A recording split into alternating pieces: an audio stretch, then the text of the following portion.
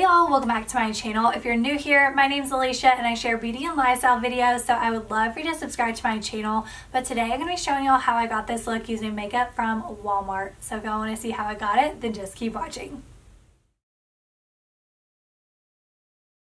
For foundation, I'm using the L'Oreal Skin Paradise Water Infused Tinted Moisturizer. I have been loving tinted moisturizers lately, and this has become a new favorite. I just wish I could find my right color. As you can see, I am blending two different ones together because the first one I got is too light for me now, and then the second one was way too orange, but I'm making it work. If y'all do want to learn a little bit more about this product, I did do a first impressions video. If y'all want to check it out next, I will link it down below in the description box. The two products I'm using for my under eyes is not from Walmart. I'm starting off with the Tarte CC Under Eye Corrector. It has a peachy tone to it to help with the darkness, and this corrects and counteracts the darkness where concealer just covers it up. But since it does have a tint, you do want to use concealer. And for my concealer today, I'm using my tried and true Shape Tape. Okay, I lied. My setting powder isn't from the drugstore either. I'm using my Laura Mercier translucent setting powder. I'm honestly a little bit picky with my setting powder, so I haven't really found a drugstore one that I like. So if you have a favorite drugstore setting powder, comment it down below and I will try it out. So the first thing I'm going to try from my Walmart makeup is this Wet n Wild Photo Focus Banana Powder. So of course you can get Wet n Wild other places besides Walmart, but that's just where I got this.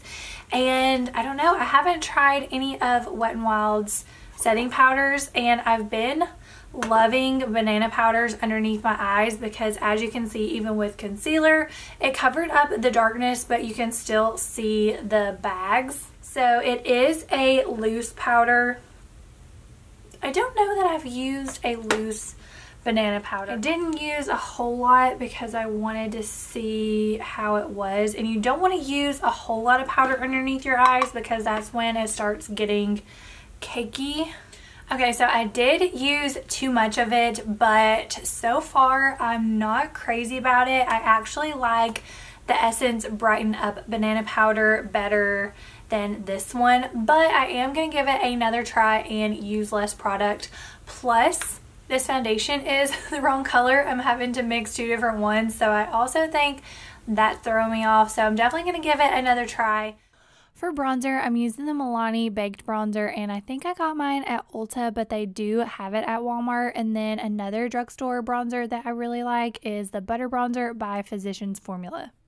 So the next product from Walmart I'm going to be trying out is a blush and highlighter combo. Obviously, I'm just going to use one of them, probably this one, because it's kind of what stood out to me in store first.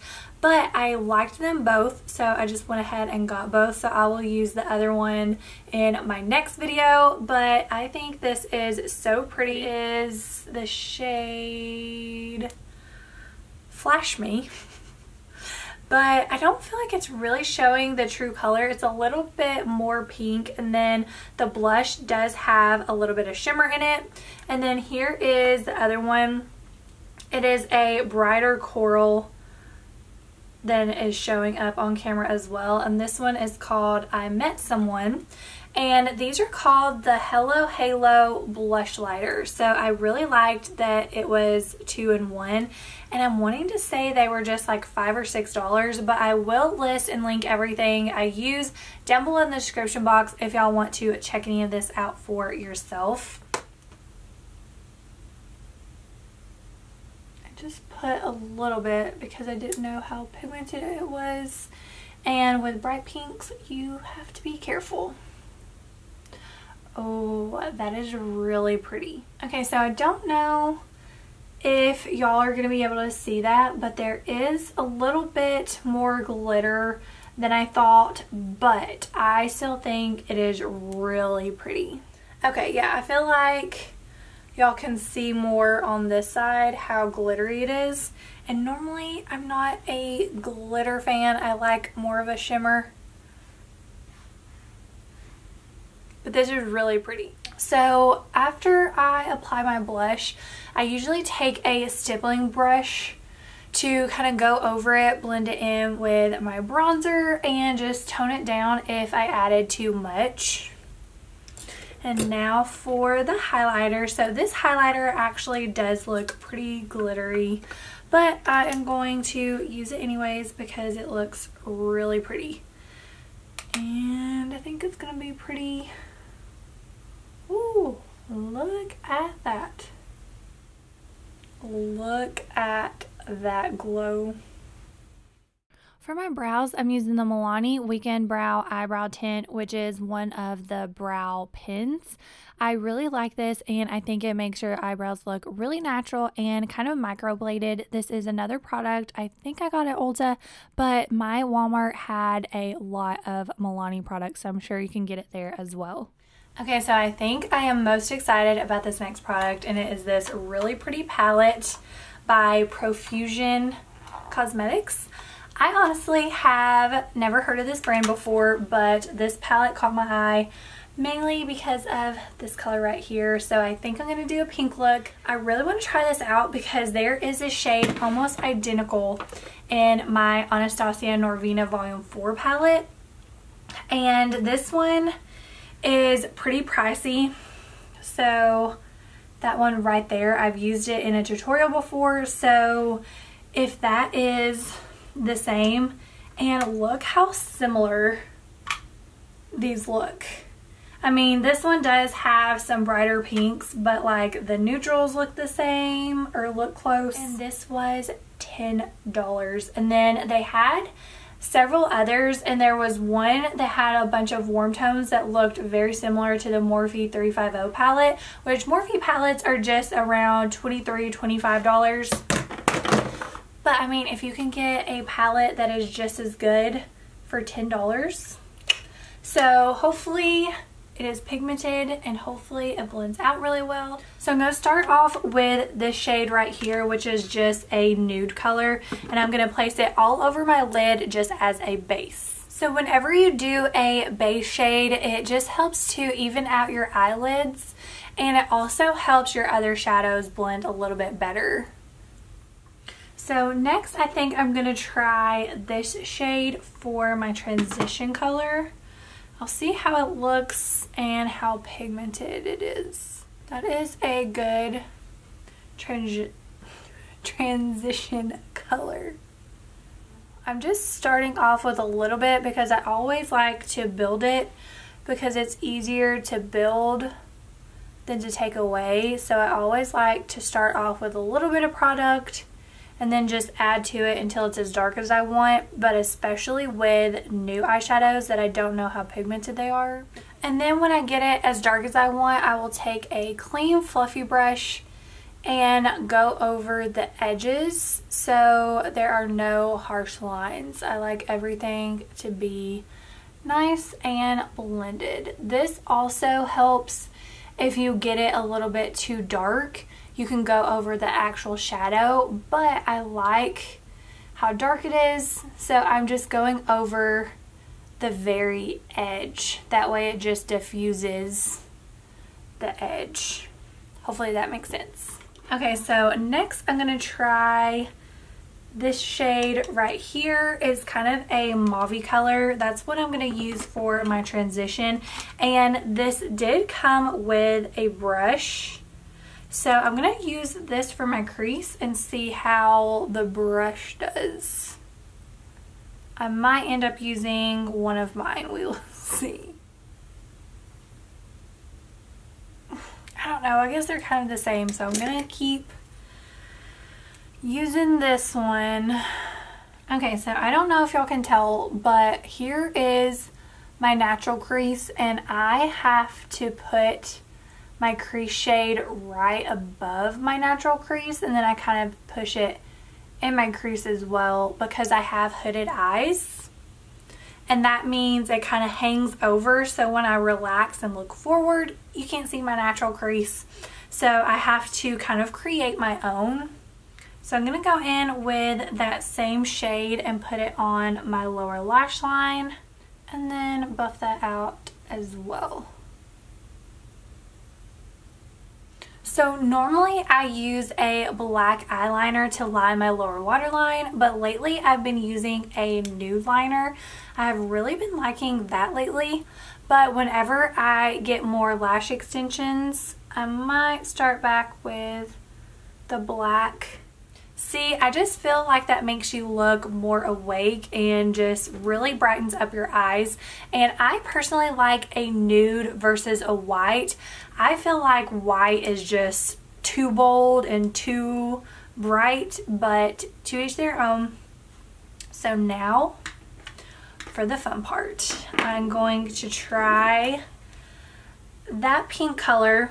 And since it is like a pressed shadow, I'm going to use my finger because I have found that's what works best, and I don't think it's going to disappoint. Look at that. That looks so pretty, and my friend Whitney, she's the one who did it, is probably not going to like me because this is probably going to get glitter in my extensions, but hopefully I can clean them really good. Oh my gosh, y'all. Look at that. Oh my gosh. And to be honest with y'all, I did not even realize glitter and extensions until just that second when I was talking about it. I was just excited, and I had planned on doing this before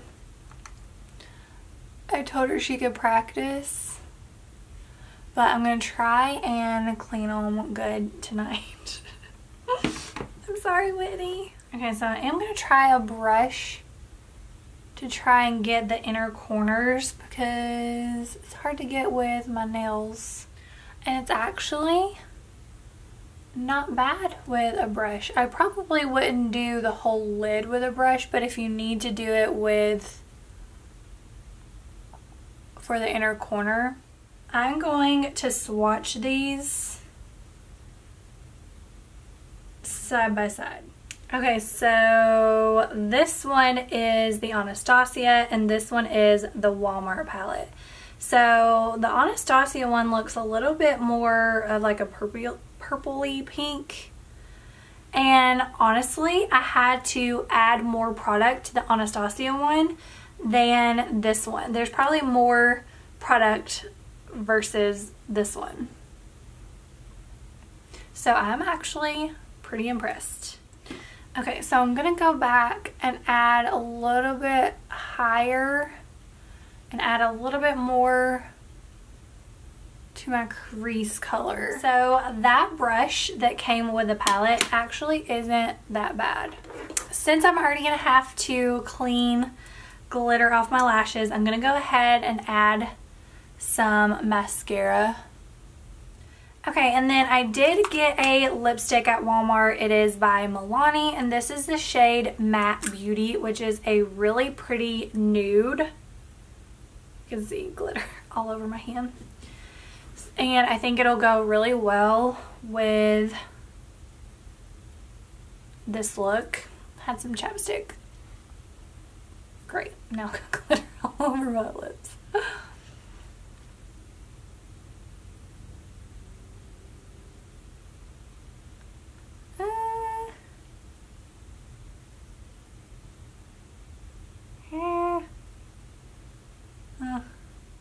Okay, it is not my favorite. It's a little more brown than I thought. This will actually be a really good fall color, but I don't really love it with this look, so I'm actually gonna add a lipstick on top,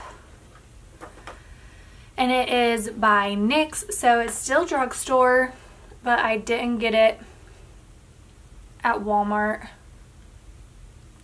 So it's just a pretty nude color, but it is too nude for me to wear it by itself, so I love it on top of lipstick. And it is actually perfect on top of this one because now it goes great with this eye look. So I actually really love this combo. So that is my little trick if a lipstick is too dark or if it's like this one was a little bit too brown for me. This one is like a pinky nude, so I just put that on top. So you can do that with any lipstick. So if you get a lipstick that is too light for you by itself, keep it and play around with other lipsticks.